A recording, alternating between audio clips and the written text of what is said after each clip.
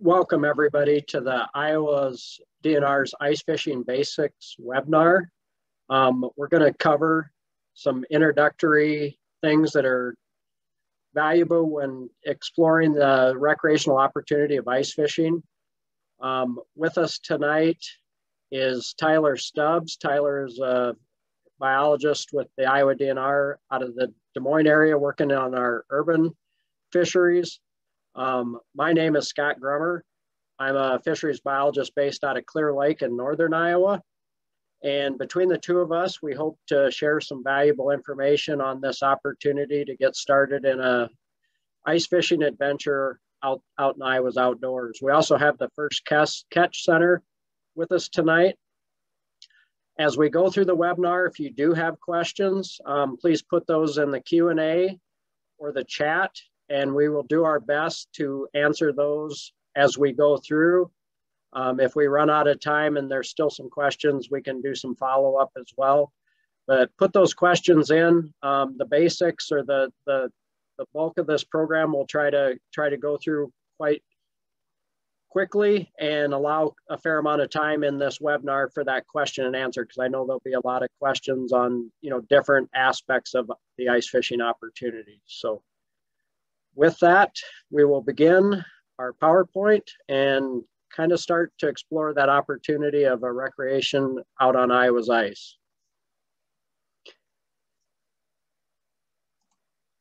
The first and foremost, ice fishing's really a fun opportunity. Make it fun as well, especially if you're out there with young anglers, maybe as a family. You want to keep it fun. Iowa's ice fishing, you can get by with some fairly minor purchases of equipment. It doesn't have to be an expensive hobby.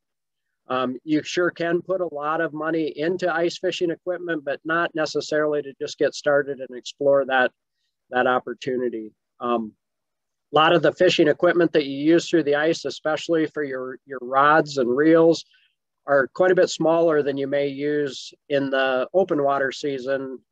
When you're fishing with the longer poles, the ice fishing poles tend to be shorter and a little lighter. The line tends to be lighter. So not that you can't use the open water equipment. I see some anglers out there on Iowa's ice using their other equipment, but we'll go through some important aspects of using ice fishing equipment that's designed for that type of angling.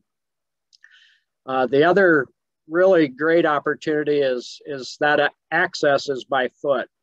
We can park, we can get out to areas on, whether it be a pond or a large lake, you can get out to some areas and fish that you couldn't otherwise without a boat in the open water season. So gives a person an opportunity to explore maybe some of those mid-lake or distant access points that it's a lake you fish in the spring or the summer, but you always wonder what that fishing's like on that far bank or up against a tree line. So gives a little bit better access having that sheet of ice to get around. And the fish behavior in the winter is quite a bit different than our summer season when the water's warm.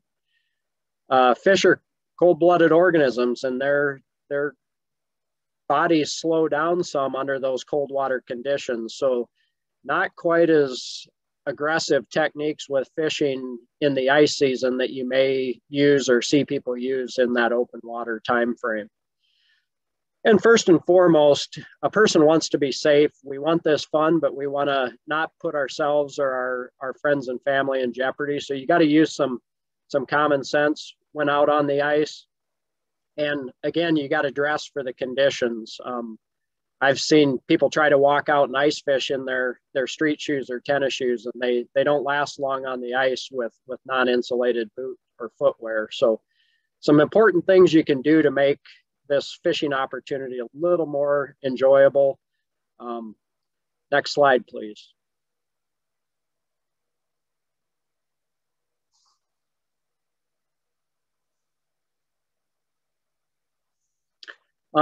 Starting with that ice safety, these are recommendations for ice thickness and when you should go out, what type of transportation you may use on Iowa's ice. Generally, you'll see in that lower left, anything less than 2 inches really is a time frame when you need to stay off. You need to let that ice depth and thickness grow before it's really safe to venture out for this recreational opportunity. When it reaches that 4 inches, that's when it's time a person can walk out. You still want to use safety. You want to use common sense, but you can start approaching, that fishing opportunity when we get anything over 4 inches of that good, clear, hard new ice. And some people, especially in the northern part of Iowa, where my office location is, will start to use some wheeled transportation on the ice. And the recommendations are there, but again, these are recommendations. It doesn't mean it's 100% safe for a snowmobile up through a truck at all times and under all situations. So always be alert for changing ice conditions, pay attention to the weather. We'll talk a little bit more about some of that, I'm sure, as we go through the webinar. One of the most important things is this is a good opportunity to have a fishing partner with you for a couple reasons. And having that partner, if for some reason there is a situation where the ice weakened and you go through, if you're by yourself, it's pretty hard for somebody to either go for help or use some of the devices we're going to talk about to help in a situation where there is an issue, where there's a fall through or breakthrough near shore. Always new clear ice is the thickest. It's the hardest and safest, and old ice starts to weaken. And we're sitting right now on January 12th. I consider this, we're approaching the middle of the ice season already. One point that I've always heard is you don't gain much ice after February 1st. And what that means is we're usually on the thawing side of winter, not every day of that February on, but we start to get those melt days where things can change. So those are rules of thumb as well. But again, be pretty aware of what the weather is. Today, even in northern Iowa, we were about 46, 47 degrees. So that's a situation where we're right in the middle of the winter, but that ice isn't going to change that quickly up here in northern Iowa, and we're sitting at about 12 to 14 inches of ice on a lot of lakes in northern Iowa. 44 to 46 degrees isn't going to make it unfishable by tomorrow, but that may be different in southern Iowa, especially where you have some flooded timber or maybe an impoundment or where a storm drain comes in a metro pond. If you have a significant melt day, there may be thin ice right around that storm drain of a metro fishing area that wasn't there the day before. So again, just be cautious, watch for those objects like flooded trees, anything sticking out, flowing water areas like those storm drain or inflows. Real late in the ice season, I've actually even seen ice get bad around some garbage or refuse that people left on the ice. They may have left a cardboard box or, an old fishing towel. And if it's dark, that solar heat's gonna absorb through that towel and impact a relatively small part of that ice sheet. But yet you don't want to necessarily walk right up to a tree sticking out of the ice or something in mid-February, because it could be thin right around the immediate area of that tree and where it comes through the ice. Next slide.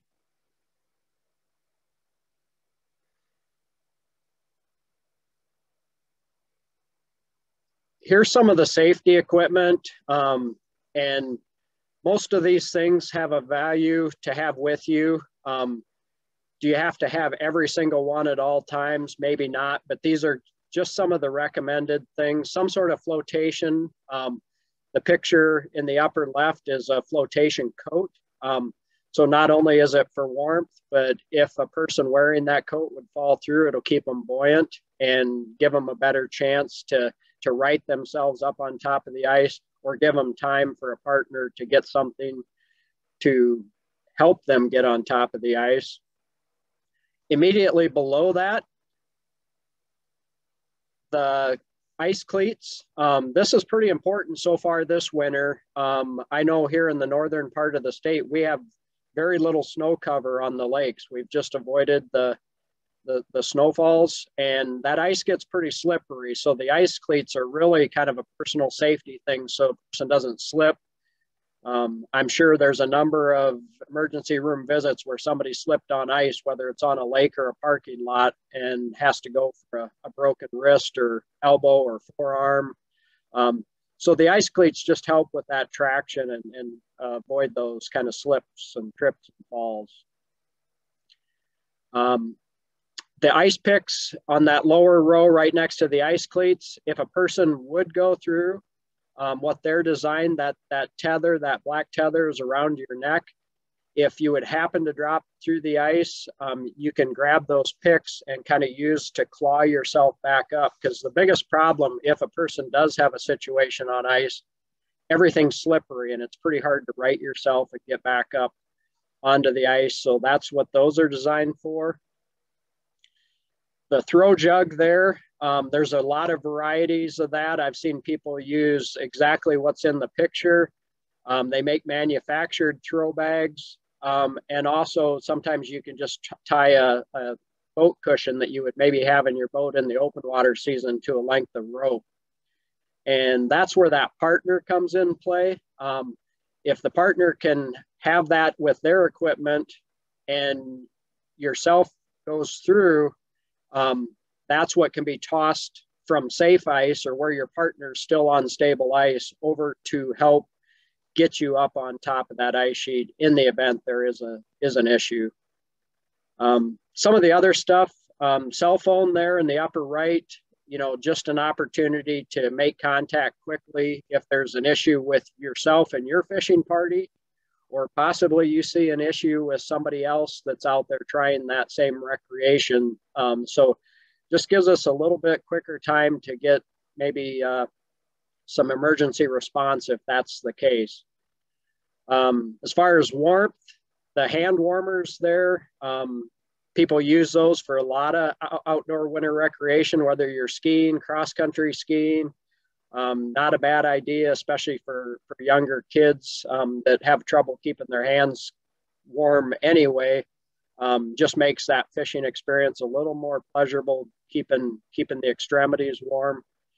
And the first aid kit, obviously, probably, one of the things that's least used, but it's nice to have if maybe a cut by a hook or unhooking a fish and a gill cover, cuts your finger. There's a few opportunities, where maybe a first aid kit is not bad. Does it have to be with you on the ice at all times? Probably not as critical as those other items, but at least maybe back in your vehicle in the parking lot that you could retrieve it if you need it. So next slide, please.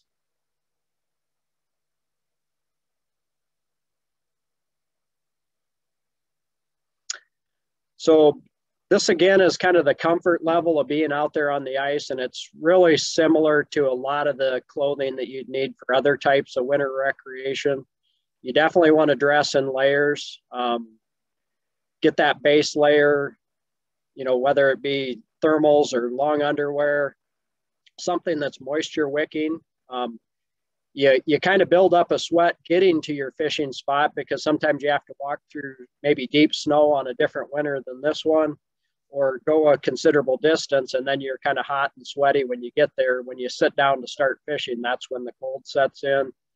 Then get those other outside insulating layers, that mid layer for, like some polar fleece or some sort of fleece jacket, and then something to block wind and water on that outer layer. Typically open ice, what I call open ice fishing, where you're pretty much just sitting out there on a stool or a bucket. Typically what gets you the coldest is the windy days. You can fish on a very cold, calm day and be as comfortable as a day similar to what we had today, at least in parts of Iowa.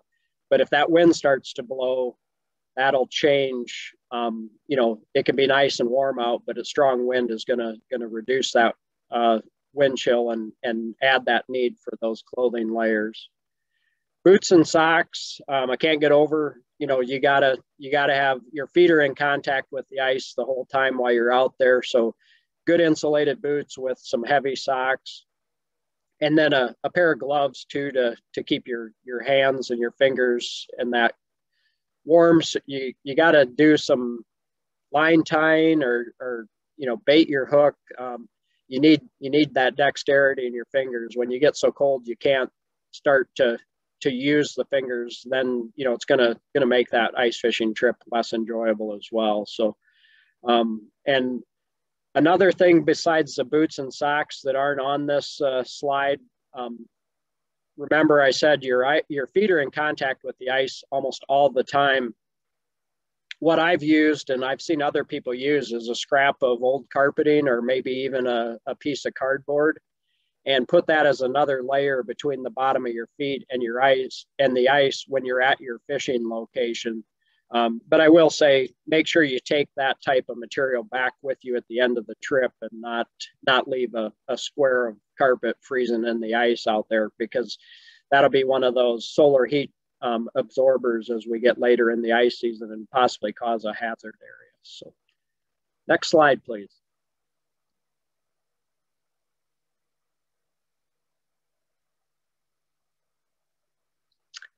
As far as fishing regulations, it's good for everybody to review those, whether it's open water fishing or ice fishing. The regulations do not change as far as fish size limits and fish quantity limits. They're the same open water and ice, but review those. If you're a very entry-level angler, make sure you know what the size restrictions or daily bag limits are for our fish in Iowa. And ice fishing shelters, like you see in the picture there, that may be a little bit more advanced item that people buy rather than a very basic beginner, but you'll see a lot of people using ice fishing shelters.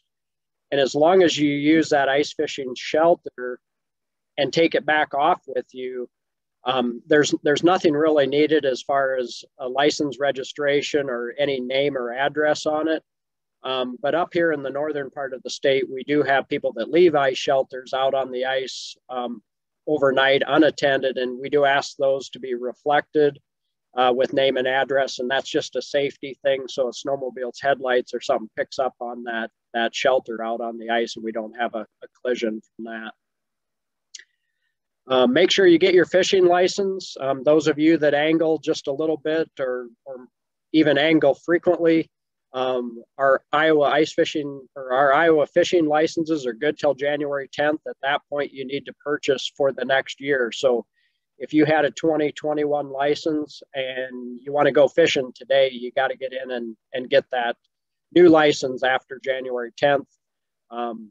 And a lot of license vendors scattered across the state. There's online purchase options, so a lot of opportunities to go in and get that license before you get out and recreate on Iowa's waters angling. A little bit on ethics and angler etiquette. Some ice fishermen are pretty secretive and they want to be off by themselves and don't necessarily enjoy somebody coming real close. Others are pretty social and take it as a social activity. Typically what I use as just kind of a general rule of thumb, probably try not to set up closer than 40, 50 yards from another party unless they invite you closer. Test the waters, I guess, make it social, maybe ask them how the fishing's going, but don't really think that everybody wants, somebody saddled up right beside them. It can be a fun experience having a group of people chatting, talking about what they're catching or what they've done, but you just got to kind of use a little bit of common sense there as far as angler etiquette and ethics, just how close you get to other parties. Next slide, please.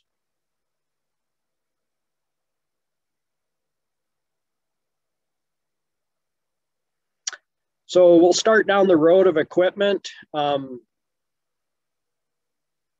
Really short, flexible rods are the typical types of equipment you want to use for the ice season. And what I mean by flexible rods, if you look at the picture in the lower right, that's my panfish rod. And it takes very little resistance or pull to bend that rod tip that far. Like we said, fish's metabolism slows and they're much more lethargic. They don't bite as hard and they don't move around as much under the ice. So the bites are often quite subtle, and you need something to give you an indication of when that bite is happening. The other option to that flexible rod tip is the picture of the black fishing pole there that's got the length range. There's a little teeny foam bobber on that, and that can be your strike indicator too. That pole has a very rigid tip to it. You're not going to detect a light bite through that rod tip, but the foam bobber is your light strike indicator, and that's why the picture right next to it shows a variety of small fishing bobbers and floats. As far as your what we call terminal tackle or your hooks, you want to keep everything pretty small. The picture to the far left there shows the sizes. A lot of that fishing equipment, a lot of hooks in general have a sizing, and that's just kind of a general recommendation. They're size 8 to 12. So if you're kind of new to ice fishing, not exactly sure what is meant by small, you'll see those number ranges on the size of the hook, and you definitely the smaller the number, the bigger the hook. So the size 2 hook would be way too big for ice fishing, but that size 8 to 12, and actually the size 12 hook is smaller than the 8. So just keep that in mind. Small, light, going to give you a much better chance of knowing that you got a bite out there when you're angling through the ice. And as far as bait goes, some people prefer to go without live bait, but I would definitely recommend beginning ice fishermen to get some form of insect larvae bait. That's a normal bait or a very common bait for ice fishermen. What's pictured in the picture there are waxworms. It's just a fly larvae. And then what's meant by a wiggler, it's just a different species of insect. It's larval stage. They're pretty small, maybe quarter to a half inch in size. So very good for the panfish, especially bluegill, crappie, and those are good species to start with. So that's you can go to the bait shop, get minnows. The problem with minnows, you got to keep your minnow bucket with water. Another piece of equipment to go out there. Water tips over. How do you keep the minnows alive? You can't get water back into the bucket quick enough before your minnows freeze. But sometimes minnows are a good bait if you're fishing some of the larger predators that we have in some of our lakes. Maybe minnows is an option, but definitely not a necessity. Next slide, please.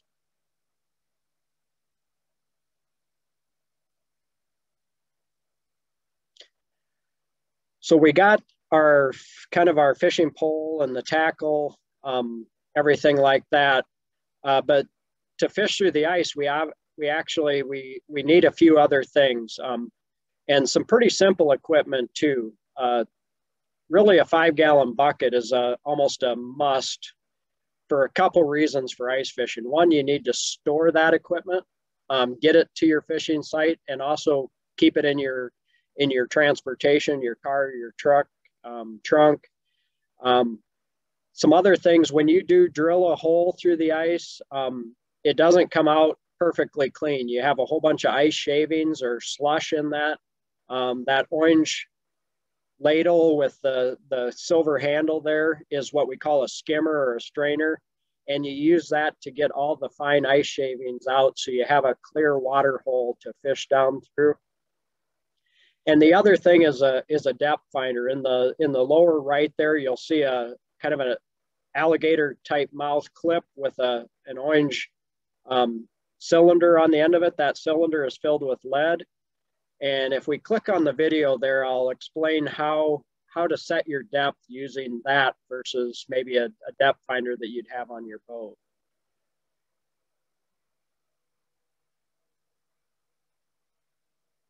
So the angler clips that alligator clip onto that small ice jig, lowers that down through the hole until it comes in contact with bottom. Then they reach down and pinch that line where bottom is at. As they bring that up, you don't want to fish right on the bottom. So maybe pull up 4 to 6 inches of line like that angler did. Put that bobber in that place and then lower it down again to check. And that bobber will actually sink about 4 to 6 inches below the ice. And that tells you how far above the bottom that your bait will be below that bobber. So that is how you can do a really inexpensive setting your depth on a bobber. As people get more advanced into ice fishing, they use some electronics to do the same thing, but that's probably about a $1.50 way to set a bobber depth and get pretty accurate with setting that depth out on the lake or pond that you're fishing. Next slide, please.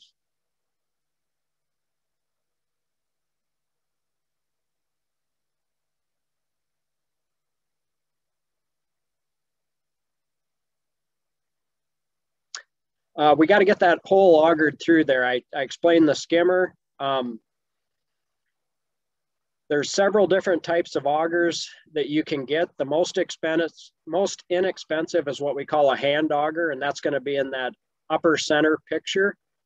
It's got a kind of a curvature to the handle, and you crank that around, and on the bottom or the left side of that picture, there's actually very sharp blades that auger that or skim or cut that ice through that hole.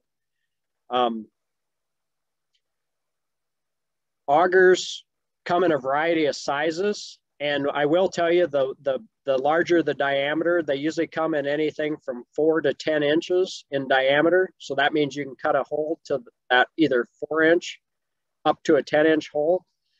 The bigger you get that auger, the harder it's going to be to drill. You can drill a hole much easier and quicker with a 5-inch auger versus an 8-inch. So you can catch some pretty good sized fish through a 5, 6, or 7-inch augered hole and don't feel like you need a large hole through the ice to get some pretty nice fish. The other auger, if you get a little more into ice fishing, is my drill setup. It actually uses a cordless drill to turn it so you don't have to crank it by hand.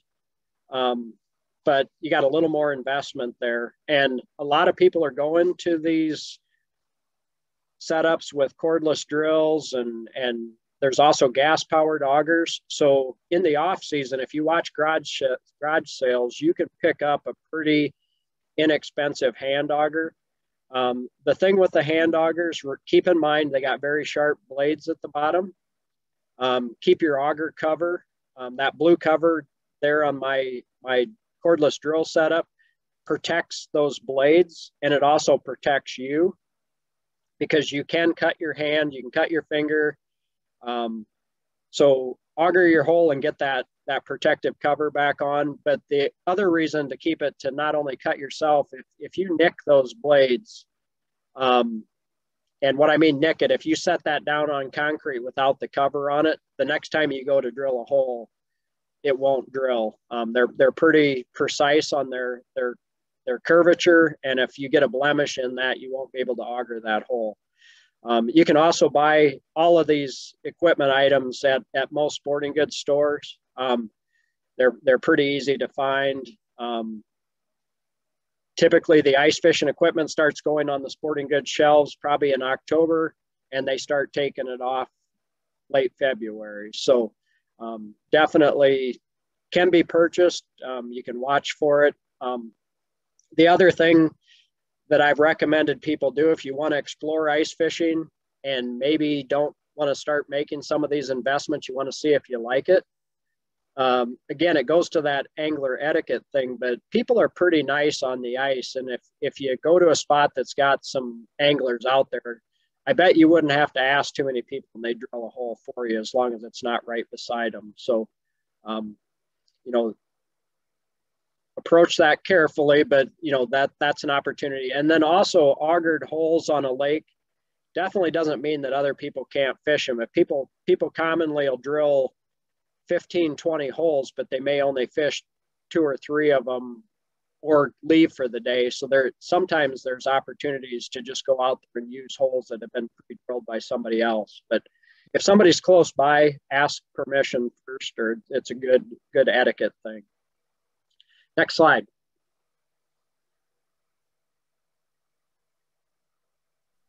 Hey, Scott, I'm going to toss in a question real quick here, and I was going to type an answer to it, but other people might have that. Somebody did ask, what do you think the fish is too big to bring through the hole that you have? And I said, that'd be a great problem to have. But you might want to speak to that you can land a relatively large fish through like a 6-inch hole. So obviously, like I said, you'd be surprised how big a fish you can get through a 6-inch hole. In my personal experience, I've gotten some pretty nice walleye, northern pike, channel catfish through a 6-inch hole. And I don't think I've ever caught a fish that I couldn't get through a 6-inch hole. If a person got into a situation where you had a 5 or 6-inch hole and maybe, we're fishing a water body that had very large predators in it, like a muskie, you may be in a situation where you can't get that fish through the hole. And it's pretty hard to enlarge that after that fish is on the end of your line. Probably a situation that's going to be a great memory. I had a heck of a fish. I just couldn't get it through the ice. Unless it's very thin. I've heard of people trying to drill holes around the original hole to make it larger, but there's a good chance that line's going to get cut before that happens. But don't think that you need that great big hole just to catch that, because 6 inches is the biggest auger that I typically use ice fishing, and that's adequate in 99% of the catches you're going to have out there. And Scott, there was another one. Somebody asked about how far do you fish off the bottom, and I gave them my basic advice is to start about a foot off the bottom with your fishing. And the one thing about ice fishing is knowing that if you're not catching fish, don't just stay there, because you need to move. Right. And, but to come up higher, and if you try a few different depths and it's not working, to just move. So. Yeah. So my recommendation for a starting point, I always go that 4 to 6 inches off the bottom. That's where you want to start.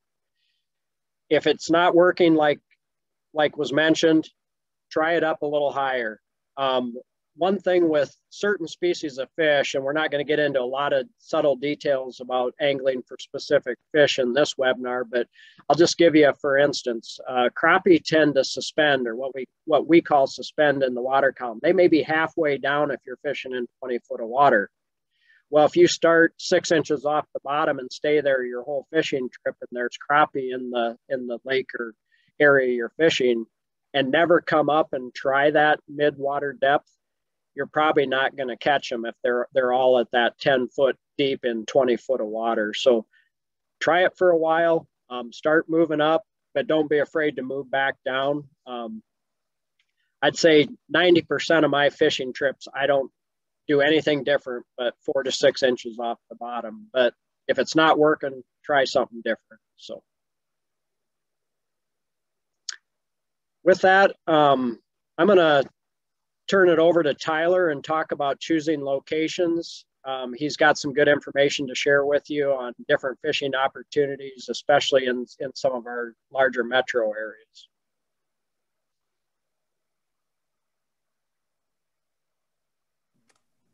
Yeah, thanks, Scott. Lots of good information. I always learn something new when I talk to you or hear you talk. I had never even thought about bringing a piece of carpet with me to keep my feet off the ice. So I'm going to have to keep that, throw that in the sled next time I go out. So good information. I'm going to talk a little bit about how to choose a fishing location, how to find out how to choose one. There's lots of information on the DNR's website. You can always check.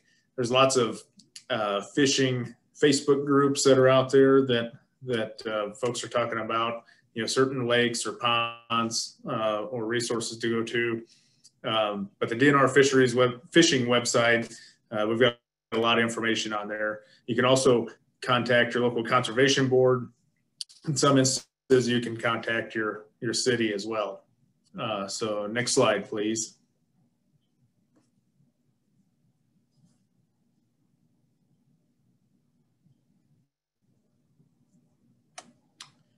So what I've got up there now is the Fish Local page, and we'll put that link in the chat so you've got that.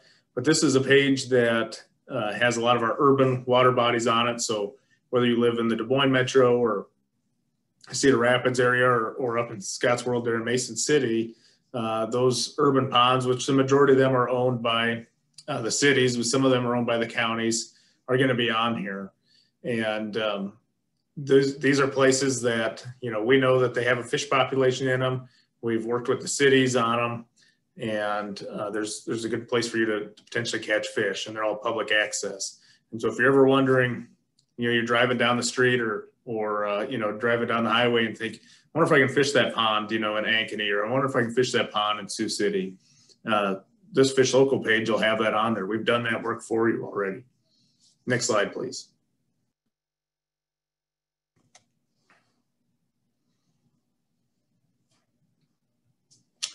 So if you click on one of those water bodies that come up, you'll see a few different things, some different information that are on there. So this is of Sawgrass Pond. It's a pond located in the city of Ankeny, and we've got who owns it, how big it is, its coordinates if you're into that, for finding locations that way. Otherwise, this is a Google map too, so you can get the location there. Fish species that are present or that we've stocked. So this one's got largemouth bass, bluegill, channel catfish, and crappies in it. We didn't stock the crappies, but it's got the other three we've stocked in there. And then its specific location. And then I've added in if you can ice fish it or not. So many cities allow ice fishing and some do not. And I think I saw a question on the chat on there earlier. So if it's on here, I'm in the process of going through and making sure I've got those updated. Some cities, even if they do allow ice fishing, they may not on certain water bodies, whether it's because of consistent poor ice conditions.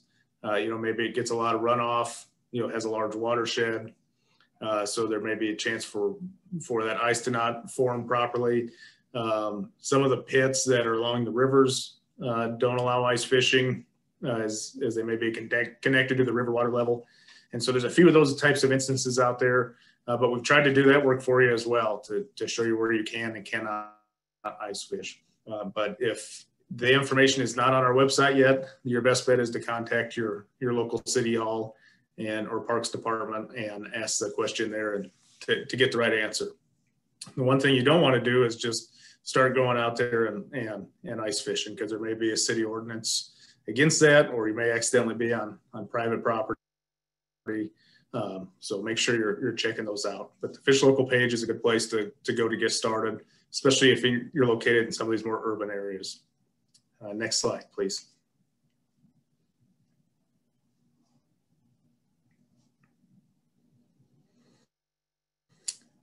Another good resource on our website is the Fishing Atlas. And so this is a map of Clear Lake.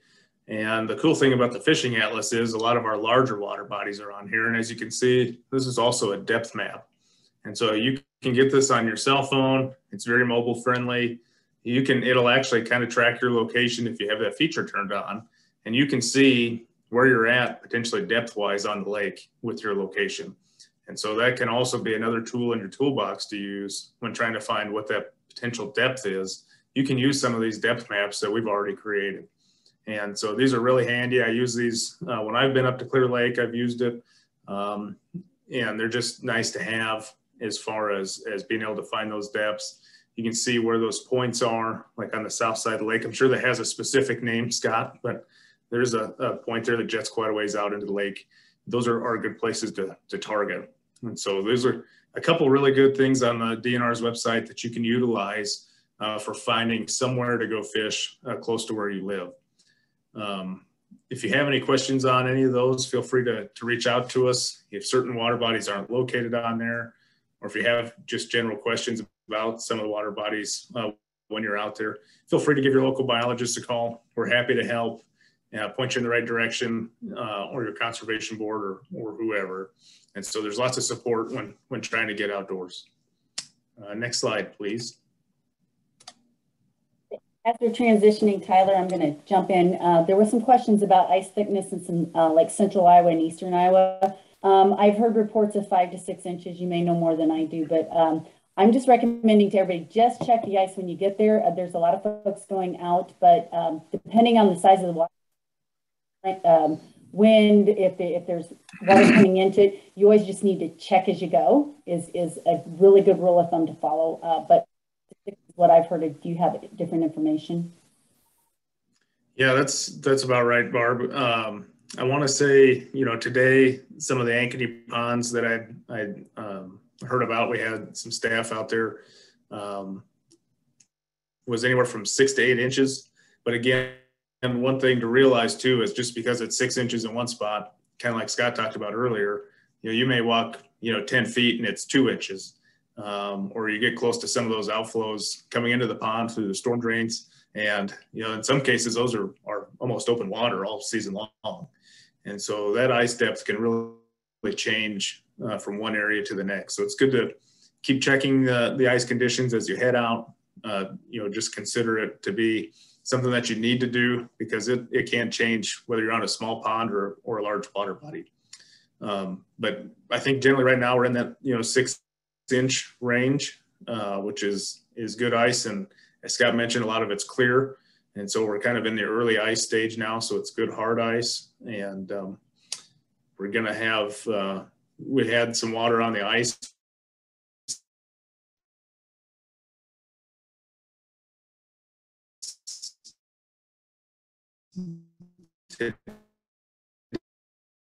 Today, some drains are, it'll be just a little bit weaker.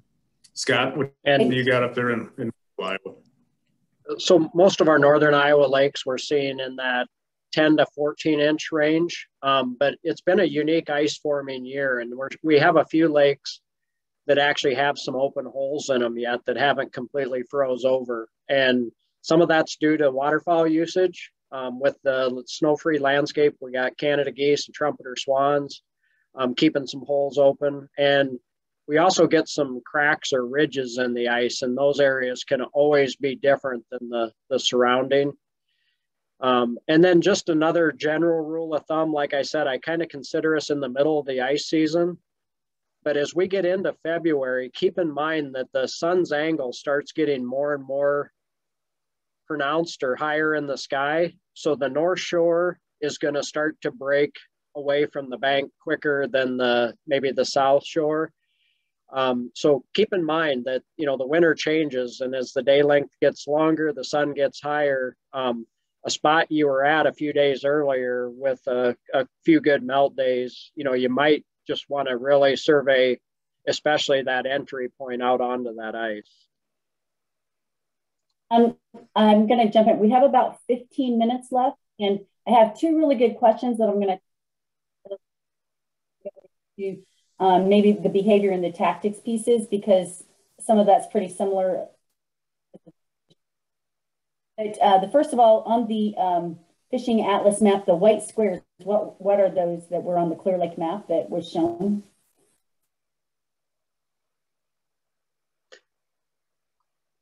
I believe those were some fish attractors or some things, some habitat that we've added. Is that correct, Scott? So as you're looking at what's up on the screen right now, the white that you're seeing are actually numerical depths of the contours. So if you zoomed in a little bit further, you'd actually see it's going to say 12 feet or 14 feet. And that's giving you the depth on that lighter shaded blue line that you see. But then if you continue on that fishing atlas and zoom in real tight, then our habitat points start showing up. And Clear Lake doesn't have a lot of manually placed habitat in it, but if you get into some of the central Iowa, southern Iowa lakes, there's things placed in these water bodies like cedar tree piles, pallet structures, wide variety of fish habitats. So this fishing atlas doesn't only show you the basin depths, but it also shows you some habitat points. And like Tyler mentioned, if you have the feature turned on to show where you're at in the proximity of that map that's showing up, you can walk pretty close and get real close to maybe a cedar tree brush pile to fish for panfish through the ice. Will it get you necessarily right on top of it? It may, the icon or the point may show you're close. You might have to do a little bit of searching around, but you can be comfortable knowing that there's some habitat nearby on that. So. And this goes right along with it, and you kind of started into it. Aaron had a question about physical features to look for that are good to target for ice fishing because he doesn't have a black Vexilar. And yeah, that's, you know, if you got $250 to $350 or more, you can get one of those. But if you're going without it, that's one thing I think you just mentioned with the fishing atlas. It can show you where some of that habitat's at. And you talked about the contour lines, but just anything else in terms of recommendations of places to hit for ice fishing if you're going out there without electronics. So if I'm going to fish a brand new spot and I don't know much about the lake and I don't have some of the modern, you know, electronic devices, I would say ice fish, all species, you know, across the board for species we're going to angle through the ice are going to be probably in two places to start. Some of it, they just go to deep water in the winter. So sometimes you don't have to have necessarily any habitat or structure. If you're fishing a farm pond, you know, maybe go out in front of the dam in the deeper portion of that basin and start there. If they're not there, then see if you can see some habitat maybe poking through the ice, whether that be a twig or a brush sticking up. That would be a visual cue that there might be habitat there. And then up in my neck of the woods on my natural lakes, we have quite a few rush lines. They're either cattails or native bulrush stands along shore. And anglers will find the edges of those. And you're only fishing in 3 feet of water, but the fish are there because of the stems of the rushes and cattails. So I usually always start deep in smaller ponds, look for visual cues, and then if you're on some of the bigger natural lakes, maybe try some of that near shore rushes because that's habitat. You can see the stem sticking through the ice. And like we mentioned with setting the depth, if you're not catching anything at the bottom, raise it up. If you're not catching anything in the first spot you chose, don't give it 2 hours. Give it a good try. And you don't have to move far sometimes. The thing about ice fishing, like I said, that metabolism and fish movement is you know, really minimized in the ice. Maybe move 50 yards and try a different spot or you know, try a different depth and move a little closer to shore. So just got to be a little bit mobile sometimes if you're not finding fish on that first sight. So. And that was a question that you already answered there, Scott, that was in the Q&A session was asking about how long should you stay, and it just depends, but like in 30 minutes, if you're, like you say, if you're not finding anything, those fish aren't moving that fast. And this kind of goes into the tactics. That was our next section. Our answers sort of got ahead of that, but that's okay because it plays right into the behavior and the tactics. So if we want to circle back to that, and if we have just a few more questions, we have about 10 minutes before our time's up.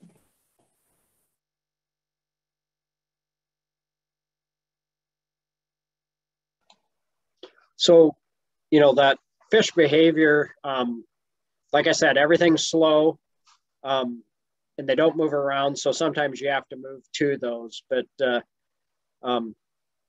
like we mentioned on this slide, you know, you got to sometimes drill a few more holes to find fish. Don't assume the first spot you drill is going to be the best spot on that water body, but it may be.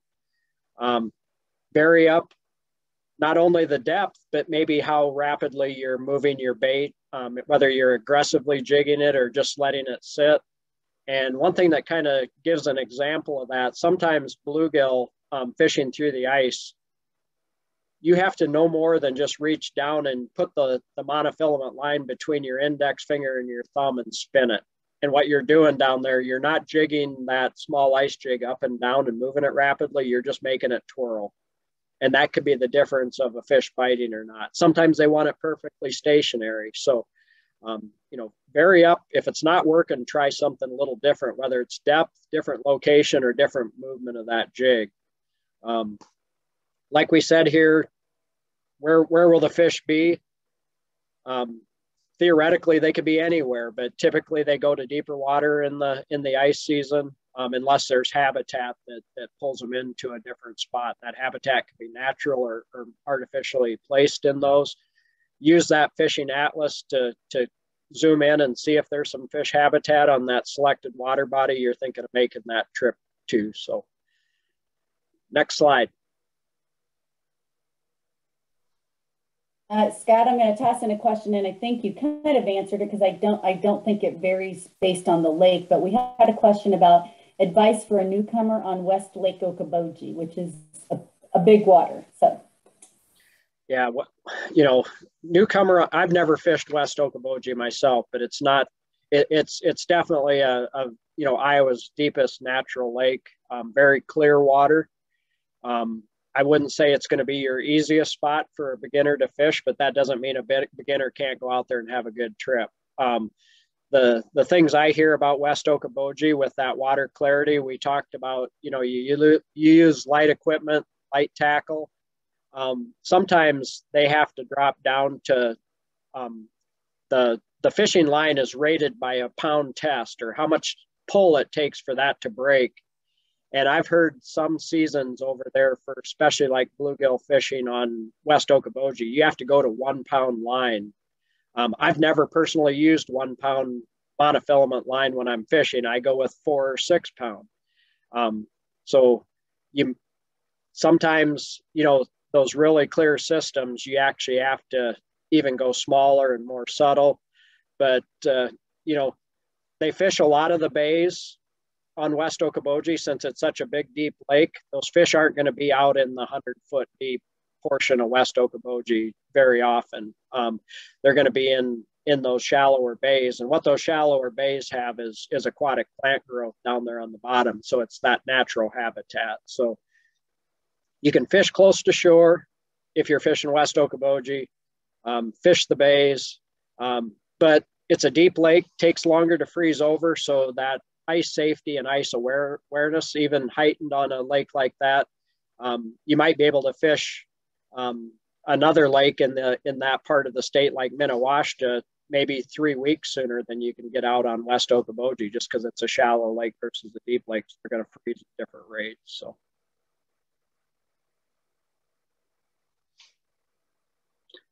Anybody have questions? Barb can relay them to us. If there's some more questions there, Barb, that we can answer, looks like we're at that point, unless people bring some new questions up. You can have two, just like it's the same rules as for every other time of the year, to whole privilege. And there was a question about focus on finding structure habitat over depth for finding fish. Part of that gets a little bit more complex when you do those big waters. So I guess I'm going to toss in here. My thought is, as somebody who's a pretty casual angler, smaller water bodies, some of those ponds are a great place to start figuring out how to do things versus starting with really big water. I mean, not that you can't fish the big water, but it's easier to start small. So that's one thing that I would throw in there. And then a couple other questions. It was, how long does it take for ice to freeze thaw? And that, if you want to just talk a little bit about that, about the cold weather, how many days of cold weather you have to have for that. Okay, yeah. How long does it take for ice to form, and then also on the reverse side to melt? And a lot of it really depends on the weather, obviously. The other thing that can really change ice development is whether there's a blanket of snow on it. And I was on Clear Lake last week, and if we had a snowdrift that was, say, 4 inches deep, the ice was maybe 2 inches thinner than it was 20 feet away where there was no snow on the ice. So, don't think just because snow is frozen and cold, it doesn't insulate and protect that. So we've had a really snow-free, for the most part, start to a lot of Iowas. I know Southern Iowa's probably got more snow than Northern Iowa. So you definitely, if you've had a heavy snowfall, that ice development's going to be altered by that. But the ice really tends to weaken on the thawing side of winter that I've noticed when you start getting those nighttime lows that are staying near freezing point or above. When you start getting 24 hours periods where there's no freezing temperatures, ice is going to change rapidly from that point on when you get into that part of the winter. And that's usually, anywhere from mid-February on, depending on where you're at in the state. And there was a question about Lake Cornelia for ice fishing. I don't know if either of you can answer that since that's not your area, but. I do have Lake Cornelia. Was it just as the fishing good, or?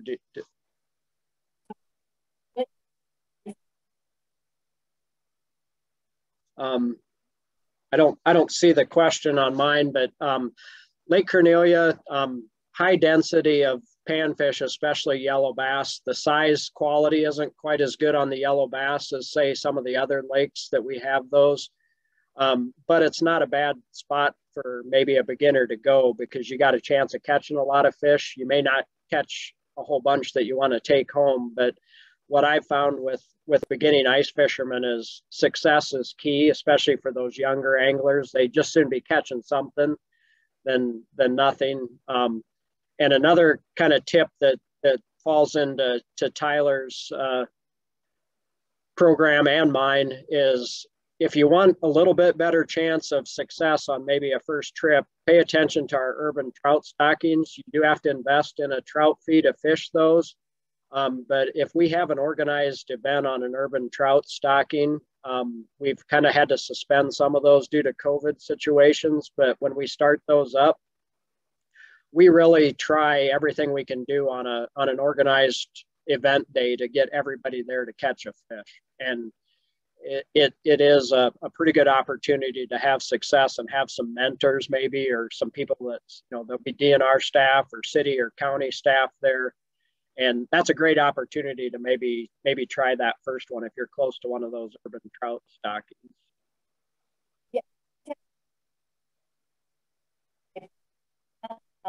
Who are in the Des Moines area, if you're a beginning ice angler, we're actually doing First Catch Center event January 23rd in the afternoon, 2 to 4 at Terra Park, which is there in Johnston on the north side of Des Moines. And we'll be doing really basic stuff, but if you haven't done it before, we'll be drilling some holes and you can practice doing some basic ice fishing. And wanted to throw that out there. And then there are questions in the chat. There was a question, and I've had a few about the recording. I think technology is with us, and we'll have a recording as soon as I can get that cleaned up. We will post that. And the last question that I have on here that is that do the trout stock make it even into the winter? And I think either of you could answer that one. Yeah, so the trout stockings that we have, we've got those in, I want to say we're up to 18 locations now across the state. They get 2 stockings each year. So they typically get a fall stocking and then they get a winter or a spring stocking. And so, yeah, the winter time is actually really the prime time in those ponds to catch those trout. You do need a trout, you pay the trout fee along with your license. It's another $14.50, and that money goes to support the trout program. But those trout stockings are, as Scott mentioned, when we can have events and get back to having events, we'll get hundreds of people out there and helping people catch fish and tie knots and drill holes, and it's a great time. And all those locations are located on our website. There's a trout specific page on there, but we've got those from coast to coast. So Council Bluffs and Sioux City all the way over to Dubuque and the Davenport area. And so there's lots of places to check those out. One thing too I wanted to mention was another resource for you is our weekly fishing report. And that goes out every Thursday. And that's another good way to get some ideas on what the ice conditions look like. The district biologists out in the state and the district staff update those